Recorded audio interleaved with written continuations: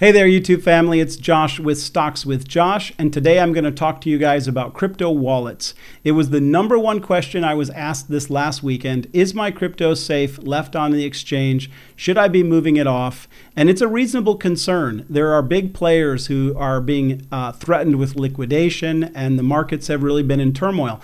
I use wallets. I only use Coinbase or Coinbase Pro to on-ramp money into the crypto space, and I immediately send my crypto from there to the respective wallet that I'm wanting to use it in. I'm going to talk to you guys today about custodial wallets, hot wallets, and cold wallets, and I'm going to talk to you guys about which wallets I'm using and how you could research which wallets you may want to use. Before we begin, please invest in that like. If you are new to the page and you want complex stock and crypto topics broken down for you as if I were speaking to my grandma, then go ahead and subscribe. And remember that I will never contact you in the comment section and ask you to reach out to me on Telegram or WhatsApp. I will never ask you to send me money or crypto. And anything I say is not a suggestion for you to buy, sell, or hold a stock. Okay. There are basically 3 types of wallets I want to break down for you guys. There are custodial wallets, and that's actually what all of you guys have right now. If you have your crypto on an exchange, it's actually considered a custodial hot wallet. It simply means that the keys to your crypto are under the custody of the exchange like Coinbase or Binance, and that you don't actually own them. And that's where the phrase, "not your keys, not your crypto" comes from. And then there is a hot wallet, which is actually a wallet where you go and you buy your crypto from an exchange like Coinbase or Binance or FTX, and you transfer it over to your own hot wallet. And what makes it hot is that you can interact with other dApps or apps with your wallet. And what that would look like is it would allow you to be involved in purchasing NFT projects, or maybe participating in a metaverse of one of those tokens.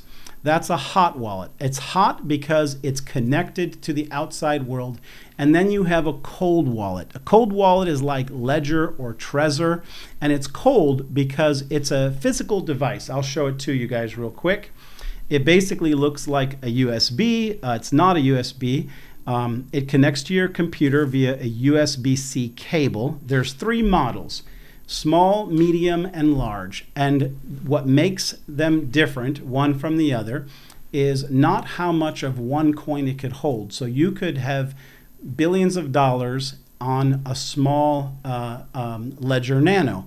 But the difference between them is the number of different coins that you could put on. So if you wanted to put on hundreds of coins, then you'd want one with larger space.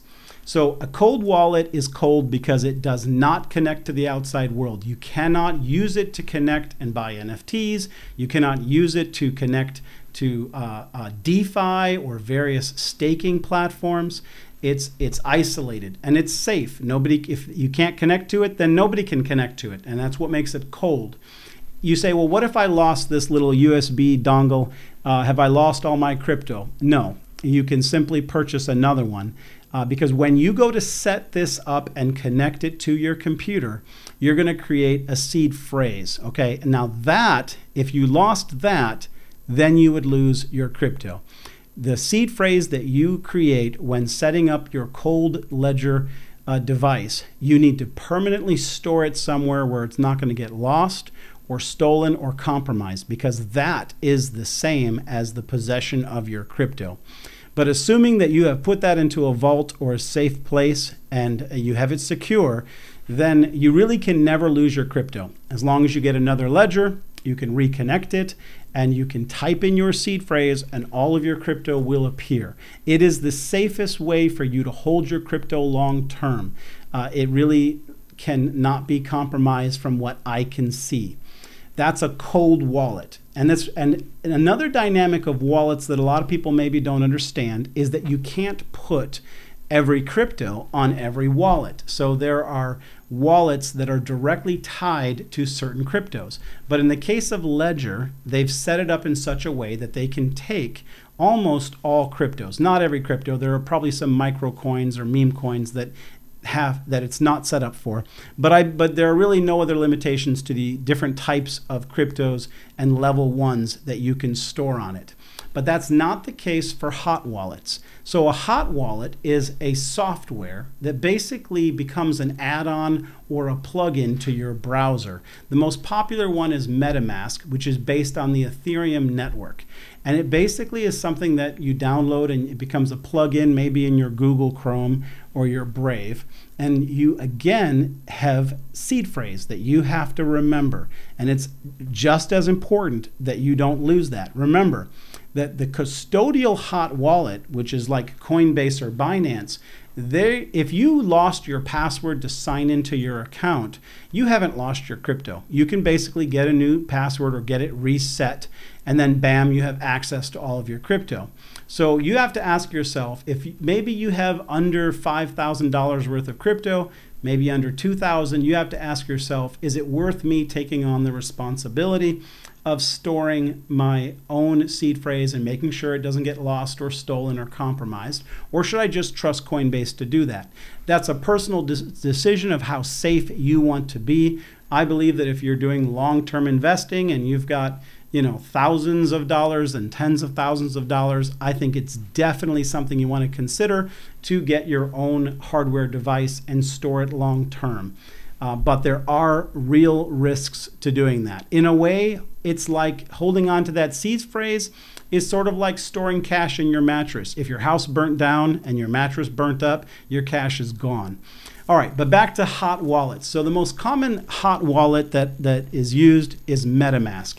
It's based on the Ethereum network, but it can hold other coins that are not, they can hold other level ones, because if those level ones are what's called Ethereum compliant, then it's also set up to hold other level ones, like BNB token can be stored on your Metamask wallet. But beyond that, there are other level ones that you really can't store on Metamask. They have their own wallets. And so yes, when you get into the wallet game, you might end up with 5 or 6 different hot wallets that you are putting your crypto on so that you can do something with your crypto, whether it be DeFi, NFTs, or Metaverse. So if you're dealing with ADA, for example, you're going to use the wallet Nami. There are other ADA wallets. I use Nami. I did my research and I chose it. I'm going to show you guys at the end of this video how to research which wallets exist for different cryptos, and so that you can choose for yourself which one you want to use. For Solana, I use Phantom. I had no issues with it. I found it to be a really good application. For eGold, I use Myar. For DOT, Fearless. But I try to store as much as I can on my Metamask. But let's talk about Metamask for a moment, and let's talk about some of the pitfalls to putting your money on a wallet. I don't want to freak you guys out, but I want to prepare you as much as I possibly can with things that can go wrong and how you should set up those wallets. Nobody tells you when you set up a Metamask wallet that you can actually set up as many wallets within that application as you would like. And you say, well, why would I want to set up different wallets? For security, okay? You can set up one wallet to store all of your crypto in, and another wallet on Metamask in the same application. So you don't got to set up 2 different accounts. So in the same account, you can set up 2 wallets. The second wallet is the wallet you use to interact with all the different softwares and applications and dApps, okay? And you only send the money from the first wallet to the second wallet that you intend to use. And you say, Josh, why go through these precautions? Because there are definitely scammers out there who will attempt to hack your wallet, and they will attempt to suck everything out of it, right? And if you only are giving them access to the wallet that you're attempting to use in the dApp, then they only have the ability to take the money that you've set aside for that particular application, and not all of your money.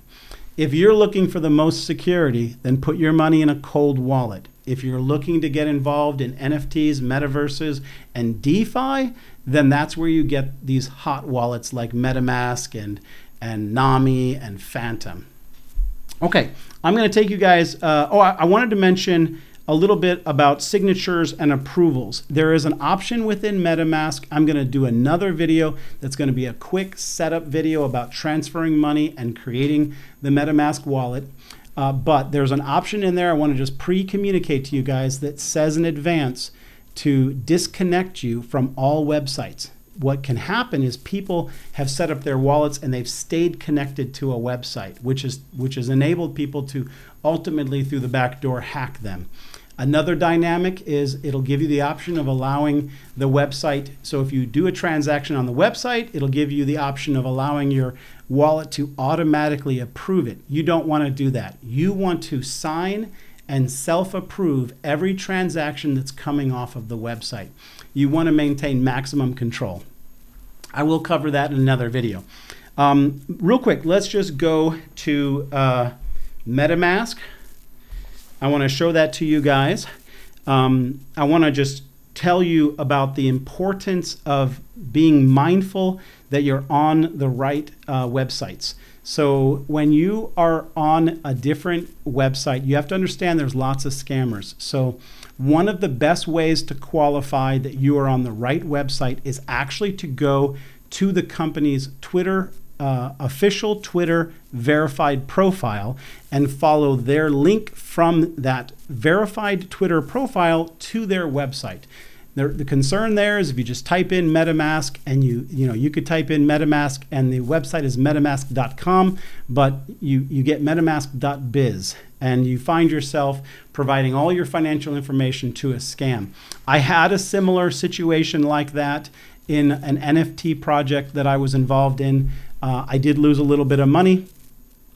I got a message that a project that I was really interested in was minting their NFT, and that's not unusual because they change the mint dates all the time in NFT projects. They'll put them off a day. They'll even sometimes do them early, or they'll change the time frame. And so even though it wasn't the time frame that I was expecting, I thought, oh, they're just going early. I jumped on. It asks you to connect your MetaMask wallet. I connected my MetaMask wallet, and right away it said, username and password is wrong. And I thought, well, that's strange. But then they had a little protocol to resetting up your username and password, and that eventually failed. And then they asked you to put your seed phrase in.